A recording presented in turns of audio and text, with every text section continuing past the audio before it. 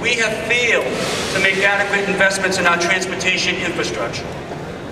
We have failed to provide the operating expenses needed to keep up our road, rail, and transit systems up to date, and to keep up with rising demand.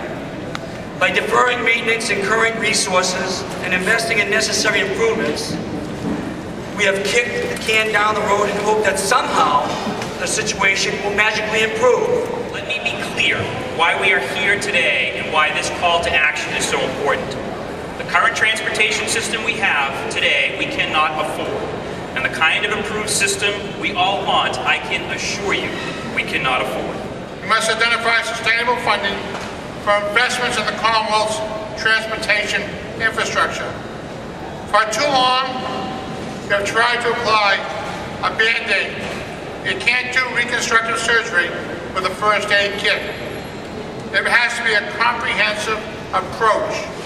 We need more money. We need to spend that money wisely. We need to invest it equitably in this region and throughout the state. We've allowed ourselves to become divided by region, divided by mode. In a battle over dwindling resources, suburbs have been pitted against cities.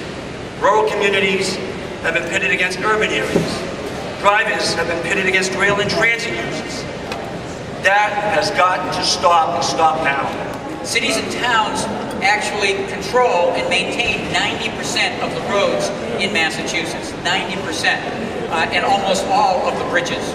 And so we are, at the local level, major partners in making sure that we have a functioning transportation system that works for not only today, but in the future.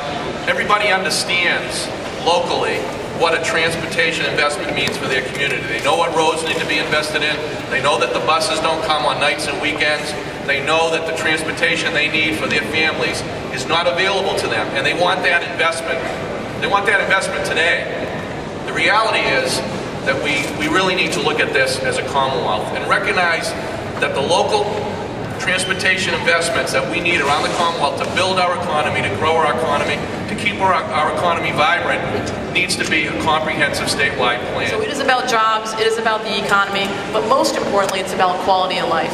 The folks who take this train today, who are in this station, they care about what's happening with public transit. The reason we need to invest is for the next generation, my kids, your grandkids, to make sure that as we are able to invest in a sustainable, comprehensive improvements to our transportation, their quality of life is better.